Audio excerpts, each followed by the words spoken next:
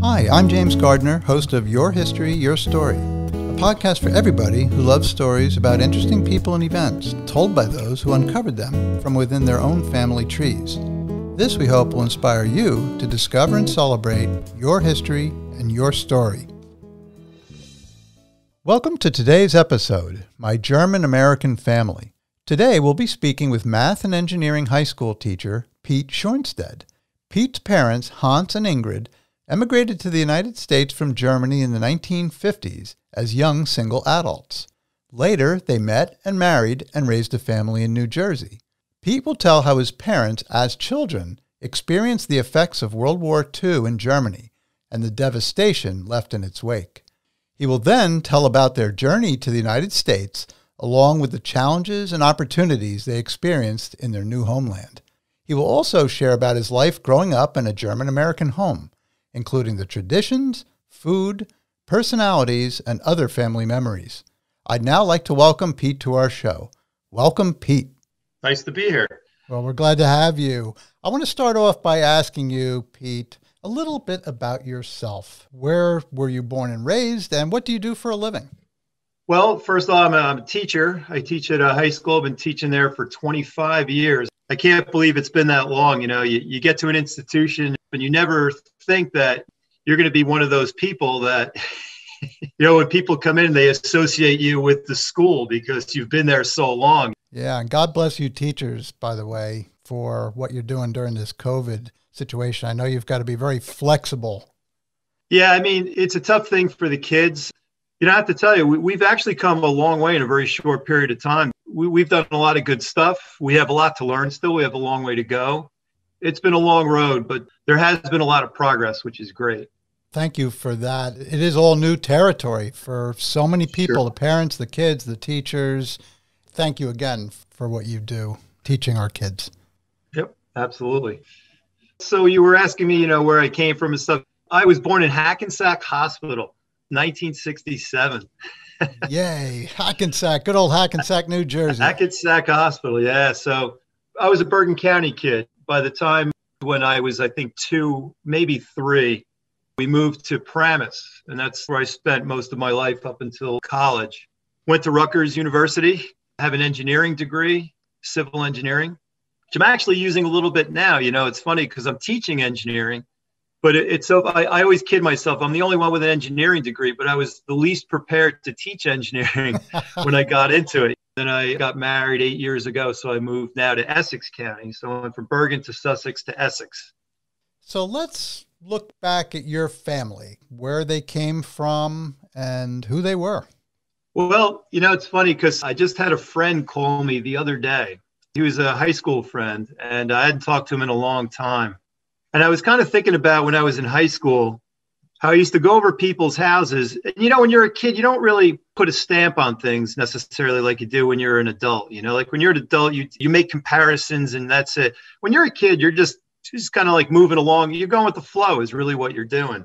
And I remember in high school, really kind of pinpointing, I grew up a little differently than everybody else. My parents come from Germany. My mother's from Hamburg. And my father is from Leba, which is now part of Poland. But at the time, it was considered Germany, which is on the Baltic Sea, actually. So my mother is a city girl, and my father is a shore guy. Growing up with German parents is a very unique experience that you don't really get to appreciate until you're older. You only know of certain traditions when you're a kid because you don't really, again, you're just going with the flow. You don't really understand, but you're just living your life. Growing up with them was very different. There was a certain set of rules that didn't really apply when I went over to my friend's house. You didn't have to take your shoes off and put your slippers on, your house slippers. And you didn't have to put your shoes in the correct spot. I go in my friend's house and he's walking in, he's throwing his book bag all over the place and stuff. I would be crucified if I did that. It's like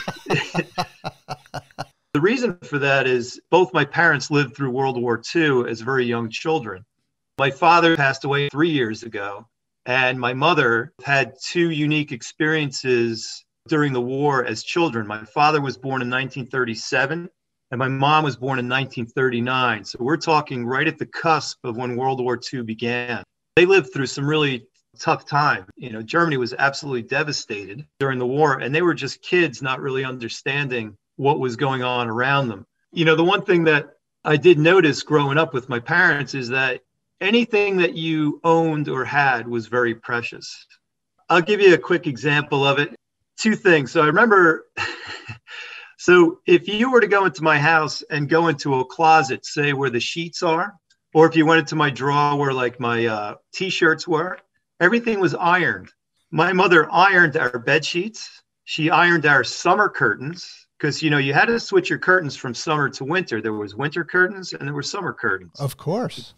Because in the winter, your windows are very drafty and you had a very heavier set of curtains. So if you went into the closet, that closet was very organized. I go back to that when I went into my friend's house, he would throw his book bag all over the place. There was just stuff everywhere. That was every one of my friends' house. Not that all the houses were sloppy and stuff like that, but not organized. And when you live with two German parents, everything that you have and everything that you own is precious and must be organized and have its right spot. Now, I'm painting my parents in this light, but it was a very loving household. They taught me to appreciate that, everything that you owned is precious. You didn't waste anything. And the other story I could have for you is I always knew that when you're a young child, you don't really know what the change of seasons are, but I did. Because in the winter, we had these down feather beds. Now, I don't know if you know what a down feather bed is. I do. So everything was down. They spent their money on very few things, but the things that they spent their money on were very precious to them and expensive. And these down comforters, there was no slip sheet, no nothing. It was the down comforter, you could tell because it was nice and thick. And then you had that special down pillow. So that was the winter. And then you knew it was springtime because those went away one day magically. Mom is cleaning, your feather bed.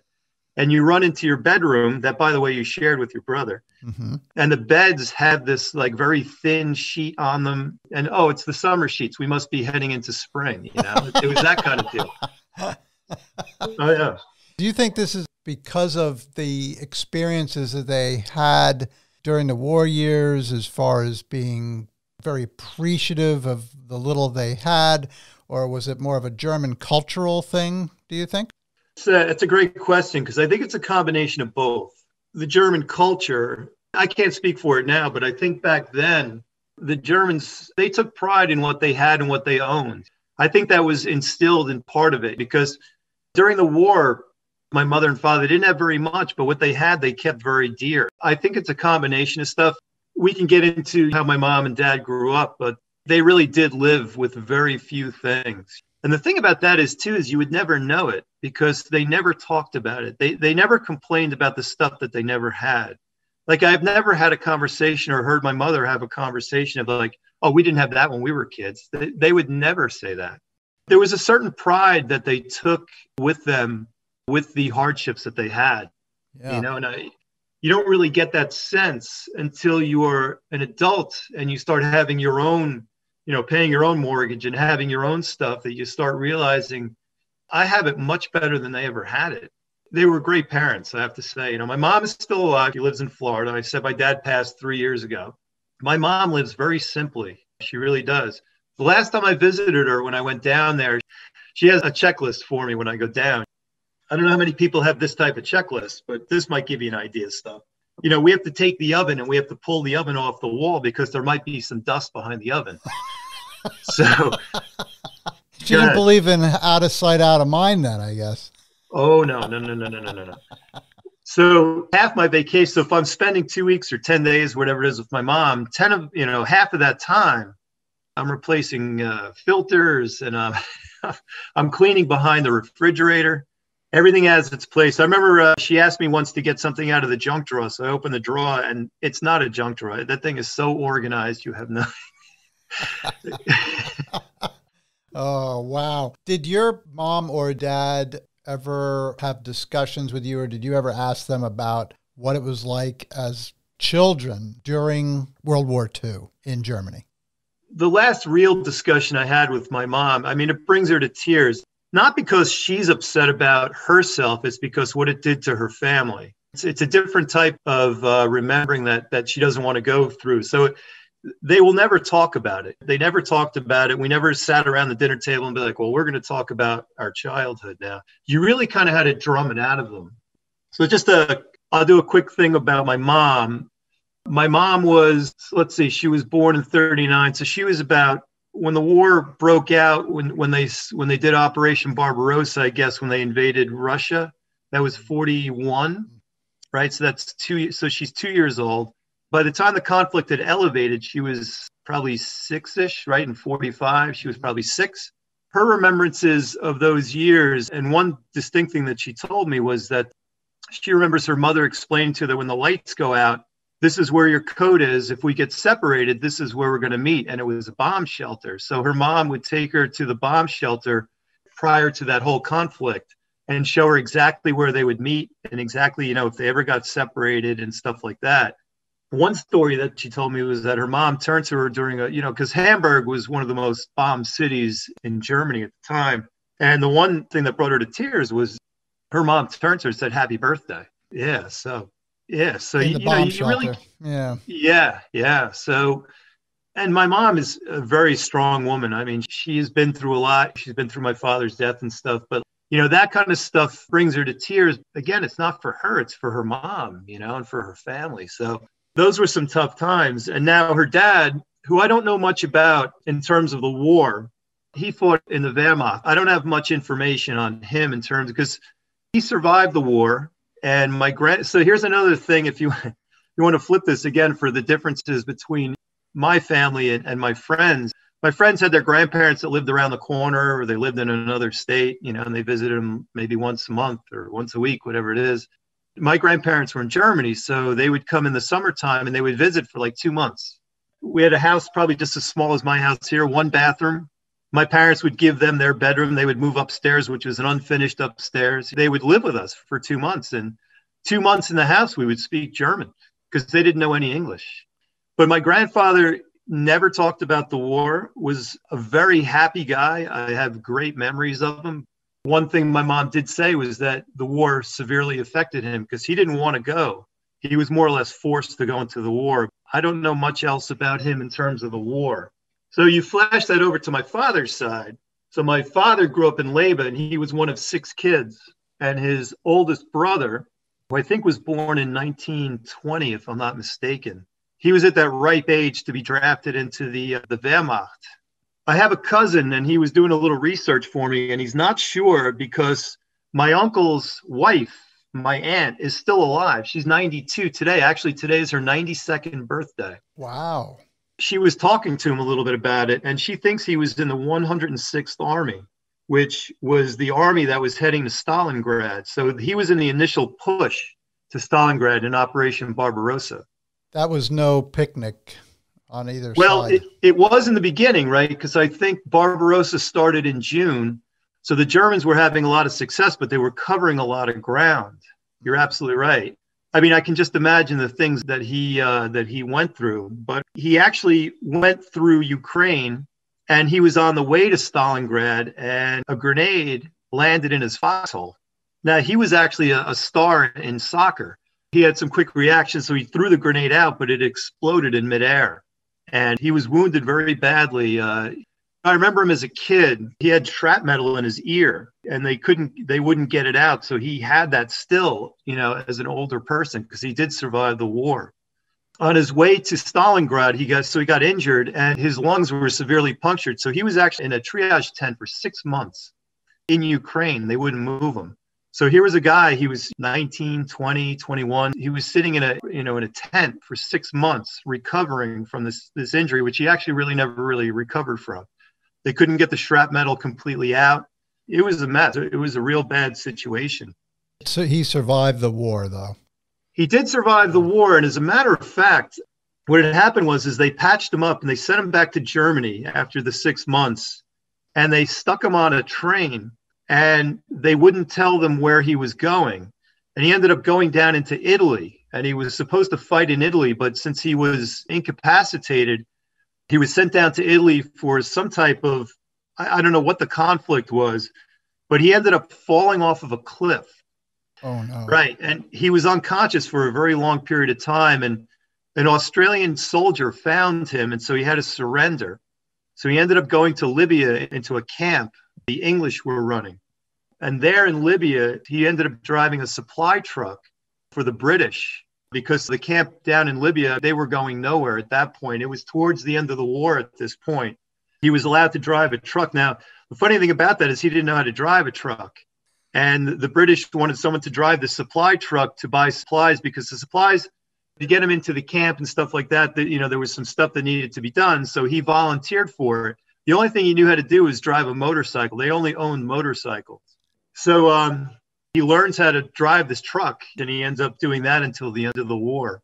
I will tie this back into my dad. Sure. This is great, Peter. I'm glad that you have some of these stories that you can recount for us. Well, it's kudos to my cousin. When you're a kid and you hear a lot of these different stories, you get a lot of different things and you kind of try to tie them together and you think you know what the stories are. Actually, a lot of this stuff I had heard. So I'm actually glad that he talked to my aunt, because obviously my uncle had talked to my aunt about these things because he wouldn't talk to anyone else about it. No one really in the family, maybe his sister, but no one really in the family never really talked openly about this kind of stuff. That's the thing about my grandfather, my mother's side. This is not stuff that they want to relive or wanted to recount. So it's not something that, and as a kid, you didn't really think about asking it anyway. It's just how they handled their stress. Yeah. My uncle at the end of the war, so the war is over, 1945, but he's still stuck in Libya. So they send him back to Germany, and he works in a coal mine of all places. So he volunteers to work, and there's a guy with injured lungs. He's got shrapnel in his ear, and he volunteers to work at a coal mine knowing that they have to give him an exam. And once they gave him an exam, they realized that they couldn't use him anymore. So then he was free to leave. He ends up leaving, and he goes back to Leyba, and he realizes that in Leyba, they're all gone. They've been relocated. So that's the common theme about this whole thing. When Germany was destroyed, you didn't go back to your hometown because it probably wasn't there anyway. You were relocated somewhere. And that happened to both my mom and my dad. So my dad, his entire family was relocated down into Dusseldorf, which is southern Germany. So Leyba is northern part of Poland now. It was the northern part of Germany then. And now he has to go all the way down to Dusseldorf. So he goes from being a shore guy to, Dusseldorf city guy. They had these makeshift barracks, which had no running water. It's a very primitive upbringing. So my uncle goes back, and the first person he saw was my dad. And my dad at the time was probably, at that point, it was probably 1946, 1947. So my dad was 9 or 10 at that time. And my uncle, that was the first person that he saw. Really? So I thought that was an interesting part of the story. Yeah, his big brother he sees, right? That's right. Yeah. That's right. Because your uncle would have been about 25 or 6. Yeah, that's right. That's right. So my father, again, he's at that age where you're at that age of innocence. You don't really know. Everything is a new adventure. You may not understand it. People are going through hardships, but it's not the same thing. You're just a kid. So he's just happy to see his older brother. Yeah. Yeah, and they had a real hard time there. They ended up getting relocated to another city after that. But I could just imagine what that whole thing was about. When the Russians came in, the Germans weren't very good to the Russians when they were going across during their campaign. And the Russians were equally not as good to the Germans on the way back, understandably. They did survive it. Even my father's father, my grandfather on his side, now he was too old to fight in the war. He was probably in his mid to later 40s at that point. But he was in charge of air raids and stuff like that. So every person had their role. I never knew my grandfather on my dad's side because he had passed away. He actually fought in World War I. He helped out in World War II. And he ended up dying coming home from a bar on his bicycle. Oh. So, yeah. Again, that's a generation that we will never understand. We have no reference to that generation because the hardships that they had and the little bit that they had to fight for, that's who they were. And that's not something that you can ever understand. You can read about it, you can hear about it, but it's something that you'll never understand. Pete, this is a very interesting conversation to be having with you because my mother lived in London during World War II. She was in the Royal Air Force. She joined the Royal Air Force when she was 18, but just prior to that was the Blitz on London. I think 57 straight nights of bombing. So That's my right. mother was no stranger to the air raid shelters. Her mother, who was actually a World War I vet, as my grandfather was in both the First and Second World War. My grandmother, like your grandfather in Germany, was a warden. She was a fire warden. She was actually conscripted as a civilian to patrol in London after bombings and search for fires and call them in. It is so interesting to me to be able to speak with you, knowing now that your parents were just children and they were experiencing this. They had nothing to do about it. They didn't know what was going on. Really, they just had these early memories of a lot of really devastation and hard times. Yeah, it's almost like two sides of the same coin, right? You know, you think about your mom, and my mom's in Hamburg. You know, your mom's in London, two of the most heavily devastated cities of the war. Yeah. It's just an amazing, to read about it in a history book is one thing. Okay. You know, London was destroyed, you know, during the war. Okay. But to live through something like that, no one will ever know or have a reference to that. But I think you're right. These stories are important. It's a shame my mom doesn't like to open up and share them, but you can also have an appreciation for that as well. You can have a total understanding of not wanting to live through that experience, because everything in her life has been so dearing up into that. You know, she raised two kids. You know, I have an older brother. She had a loving husband. She has a nice life. You know, they bought a house. You know, they have a lot of stuff to be thankful for. And that's the thing that my parents have really kind of instilled upon me without actually saying it. They lived it. So you lived it. It was kind of that type of mentality. I really honor that a lot. Definitely. Pete, I want to ask you then, so we're at the end of World War II and things are not good in Germany, and your parents both ended up coming to the United States. How did that come about? They did indeed. So that's a good story. I'll talk about my mother's side first. My mother and her family had to relocate from Hamburg because when they went back, there was no place to go. Everything was in ruins. So they were also relocated to South Germany. Now, I'm not exactly sure where in South Germany. You know, she was also relocated, and it was decided that she was going to live with her principal and their wife because they had a place for her. They had no running water at the time. They only had an outhouse. And this is the way my mom spent her teens up until she was out of high school. I have some kids who complain that their phone died today, you know, No comparison. But my mom still, she was very thankful. So she had an opportunity. My one uncle, her mother's brother, they had already relocated to the house that I lived in as a kid. They were already living in Paramus, and they invited her over to go sightseeing, to tour America and see what America is all about. So my mom decided after high school, which I believe is called Gymnasium in German, she decided to come over for an extended period of time. I think it started out she was going to be here for 2 months. They traveled across the country. She came back. She lived with them for a little while. And they said, well, look, while you're here, maybe you should get a job. I do know that she landed a job as an operator for Bell Telephone, which was in the city. So she's on this work visa. She works at Bell Telephone.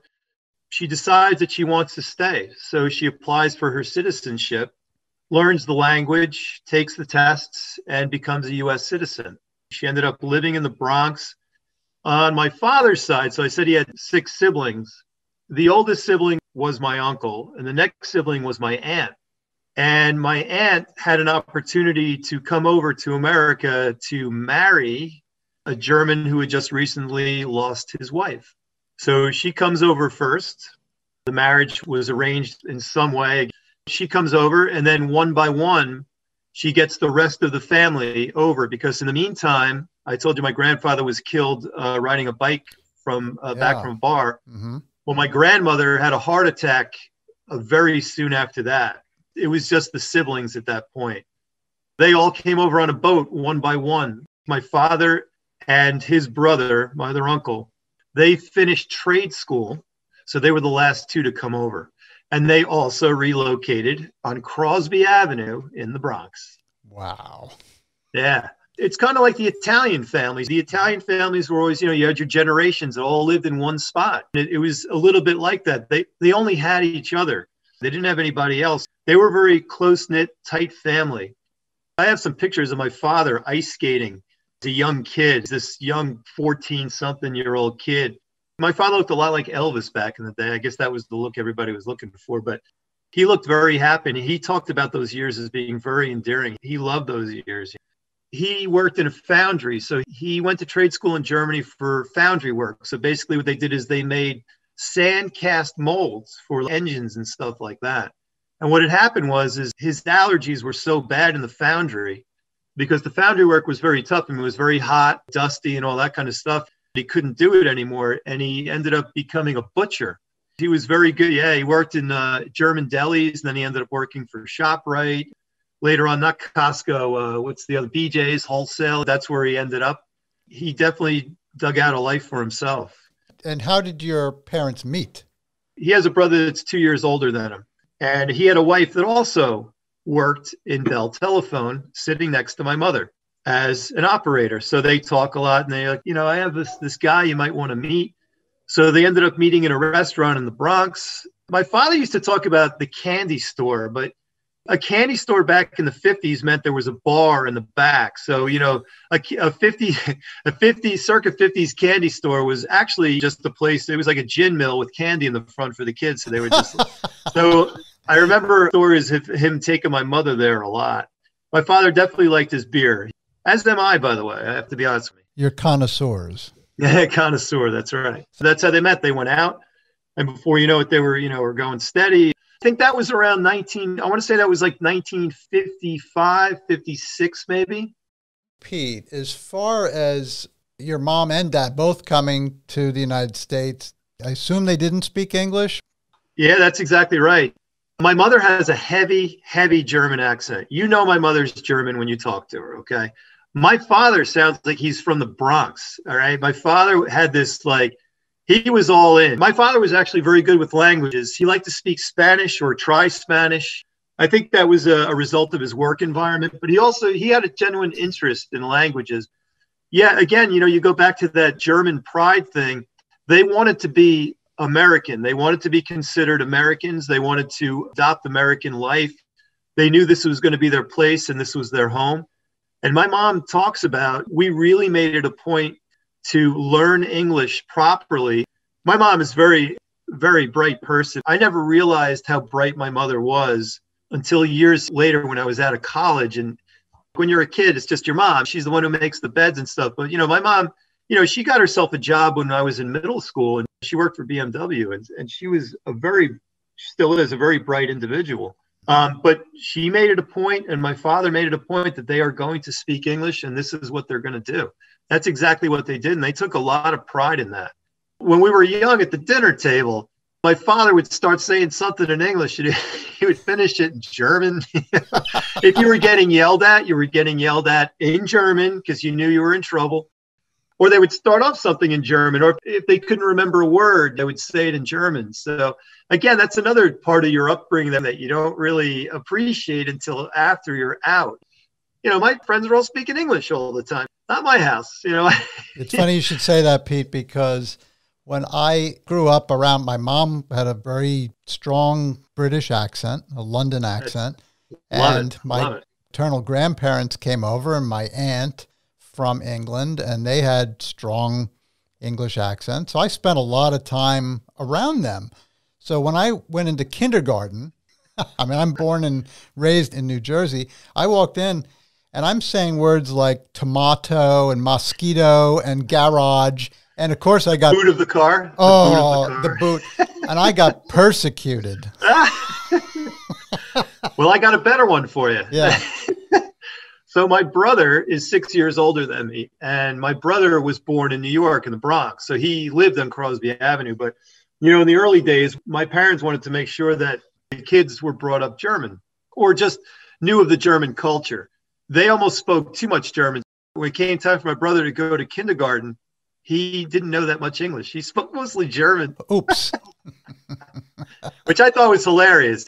My aunt is still in Germany and my uncle is still in Germany. And when we visit my mother, she makes it a point of us calling them. And it's like torture for me because I can understand German very well. It's when you have to speak it, the words don't come to you very well. But my brother is very good. He can really hold a conversation still, which I applaud him for because he's very good with that. It's a very interesting thing when you're going through it. You don't really think much of it until you have a conversation with a person like yourself that you realize how different things were when you were a kid. Yeah. I wanted to ask you, Pete, when your mom and dad came over, so you figure it's the mid-50s, World War II's only been finished for 10 years. Yeah. Recent memory. A lot of people still walking around who were affected by the war. Did they ever receive any negative feelings or actions from other people because of their German heritage? I'm not really too sure about that. I have to be honest with you. If they did, they never talked about it. My father, I think because they were laborers, because my father was a butcher, his oldest brother, the one who was injured in the war, he worked in a paper factory cutting paper for newspapers and books. I think it was called Arrow Paper. I think because they were laborers and they were so ingrained in the culture that I don't think they really paid attention to that. And I'm sure there was a lot of animosity, especially with people who came back from the war. That wasn't my parents' war. My mom being 6 and my father, that's not their war. That's someone else's war. So that type of reference, and I know there's a lot of stigma, well, you're German and all that, but first of all, I don't think you would even know if you talked to my dad that he was German anyway. You would think he's been in Brooklyn all his life. So maybe with my mom, they never told me any stories about any of that. And whenever we had neighbors, they always were very welcoming. We always played with their kids. Paramus was very rural at the time. Paramus was up and coming. So we moved to Paramus in 71. Paramus now is just one big shopping mall and highway. But back then it wasn't like that. There was still a lot of space and people were very welcoming in that type of community and neighborhood. Yeah. In terms of that, I never sensed it. And I never got a sense that they had that kind of animosity in New York either when they were growing up in the 50s. Oh, okay. So let's talk about the German culture a little bit more. You spoke about the orderly part of it and your parents being very grateful for what they had and things like that. Let's talk about some stuff like food and Christmas celebrations. Christmas is a good one. Christmas is a great one.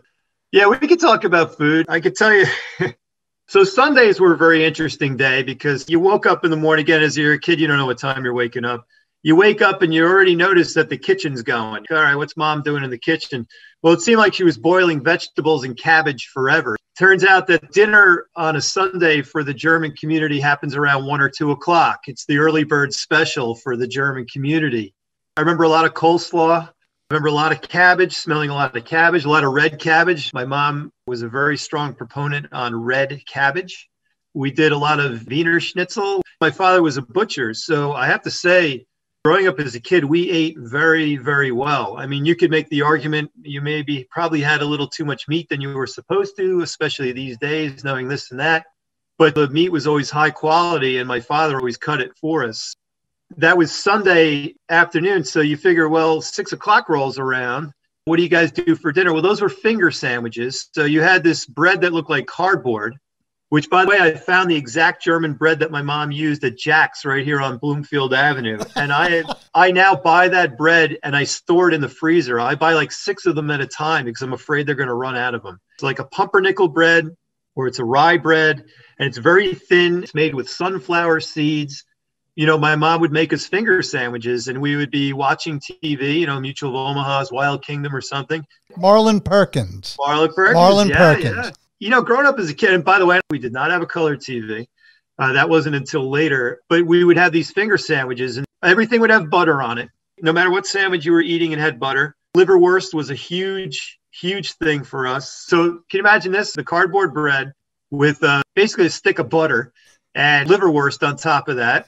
Some sandwiches would be butter with onions, okay? Some sandwiches would be butter with just cheese. That's just what you ate. It's just what you did. And it's like, oh, it's Sunday. Okay, so all right, that's great. Did you have a cardiologist move in with you too? You would think, but I tell you, I mean, I love those days. Oh, it sounds delicious, actually. I love liverwurst. It's great. Karen and I always say we have to have a cheat day, once or twice a week. We may not eat those type of things, but it's nice to have a cheat day once in a while. I think so. So, Pete, I want to ask you about Christmases. You hear a lot about German celebration of Christmas and traditions like that, some of which were brought over to America back in the 19th century. So that's right. Yeah, the idea of the evergreen tree inside a house, right? Well, first of all, we celebrated St. Nicholas Day, which is on December 6th. My mom would leave out these footprints, these cutouts of cotton or whatever, and they would look like little footprints. Mom would say that St. Nicholas was here, and they would leave chocolate in your slippers. You'd have to go find your house slippers, which, again, would be in the same spot they always are. But you would have chocolates in your house slippers. I would ask my friends, you get your chocolate? Friends, what are you talking about? I'm like, well, St. Nicholas Day. Like, no, we don't do that. Oh. Christmas was extremely traditional. We celebrated Christmas Eve. That's when you open your gifts. You did not open your gifts on Christmas morning. You opened them on Christmas Eve. If you look at old films from the 30s, It's a Wonderful Life, for instance, if you look at that film, look at the type of Christmas tree that they have there. It's not like a full fir tree. It's one of those Charlie Brown looking trees with the long branches sticking out of them. My mother would decorate them with tinsel. On St. Nicholas Day is when you set up the tree and you would decorate the tree. And you would finish decorating the tree on Christmas Eve. The thing about that is you didn't decorate the tree with electric lights. You had candle holders that went on this dry tree, and we had candles that you lit during Christmas that had candles all over it. I mean, it was just one accident waiting to happen, especially when I'm diving in looking for my gifts. You made sure everything is okay and we're not going to burn down the house and all that kind of stuff. And I remember when we lived in Richfield, my mom would walk us into our room and say, wait here for a second. And obviously, her and my dad would probably put the gifts under the tree, right? She'd be like, oh, you just missed it. Santa Claus is here. I'm like, what? I missed him again? What? And of course, there's all your presents under there. And it was a great time. And you didn't go over your friend's house because they were opening their gifts because it was Christmas Day. So you had to wait till the afternoon till they got all their gifts. Then you went over their house. That's a great story. And by the way, I'm thoroughly enjoying your very good, thorough memory, actually. This is good stuff, Pete. I really appreciate it because this is such an interesting perspective. How have you been impacted by the parents that you had and the heritage that you have? One thing Karen always accuses me of is that she's like, I'm always looking at the brighter side of things. She's like, you always see the better part of whatever's going on. COVID is a perfect example. My wife, she has different circumstances with her job. She's like, even during the beginning of this pandemic, you always put a good foot forward. When you go on your Zoom meetings with your math department and stuff, everyone's stressing out. And, you're the guy saying, look, we got to treat time differently. And I really think that my parents' upbringing, again, this was never said. They never told me this is what I have to do. They led by example. My mom never complained. Father never complained about their situation. And there's something as a kid that you don't really appreciate until as you're getting older and you hear everybody complaining about stuff. And some people have legitimate complaints. And I'm not saying I don't have complaints, but I always feel like there will be a light at the end of a tunnel somehow, somewhere, even though you can't see it up front right away and close. I try to in some way instill that upon my kids. That's not something you can say in class. But I kind of lead by example. I try to put a smile on my face. One day we didn't have heat in the school. Everyone's complaining. I just had a smile on my face. It's all right. Well, it'll be heat tomorrow. It's all right. We're only in for a half day or whatever. I really believe that is part of who I've become and who I've been for a long period of time without me even realizing it. I always try to look at the outcome as being, it will be more of a positive outcome than a negative outcome. You can't avoid the bumps in the road, but you can deal with the bumps in the road one step at a time, right? That's the way I've always looked at situations. And the other side of it too is that I've also been instilled by my parents I treat everything that I have precious. I try to really keep things that I have close to me and dear to me. And I try not to be wasteful. I can't say I was like that in my 20s, or my late 20s, because, you're still kind of figuring things out. But the older I become, the more I appreciate the things and the people in my life that I have. And I hold them very precious and dear to me. And the relationships that I've made, they're very close relationships. I'm lucky because I'm with a person that also feels that way too. My wife, she's very good with that. She has friends that she maintains friendship. I can't do that. I have two friends, two very close friends, and I can barely maintain that, but they are my true close friends. And I have a lot of acquaintances too, you being one of them.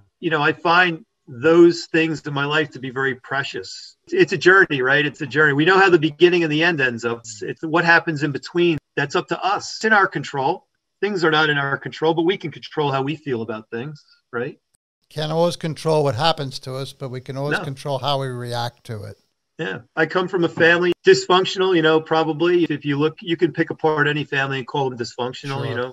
They shape themselves and they shape the people around them. And, I hold dear everything that I have. I do to this day. Thank you, Pete. Pete, I really want to thank you for your time and your story. I think it's very important to know where we came from, both the good and the bad, and to be able to use what we learn from our family to make our lives better and other people's lives better. And certainly your positive glass half full attitude is just a refreshing blessing to me and to our listeners. And I really want to thank you again. And I hope you have a wonderful day. Well, I really appreciate it. And thank you for doing what you're doing, because I think your podcast is great. When I listen to your podcast, you get involved in those stories that you've been interviewing. It's just, it is. And I totally agree with you. I think, I had a conversation with my cousin, and I was saying, I want to learn more now. It's inspired me to learn more about my history and where I've been and where I'm going. So I really appreciate the opportunity, and I want to thank you as well. Thank you again, Pete. You too. Take care, James. Okay. So, for all of our listeners, keep discovering and telling stories that inspire you and others. Have a great day. Thank you for joining us for this episode of Your History, Your Story. Please subscribe, share, and check out our website at yourhistoryyourstory.com for episode notes and bonus content. We'd love to hear from you if you have any questions, comments, or a story to tell. Be well and God bless.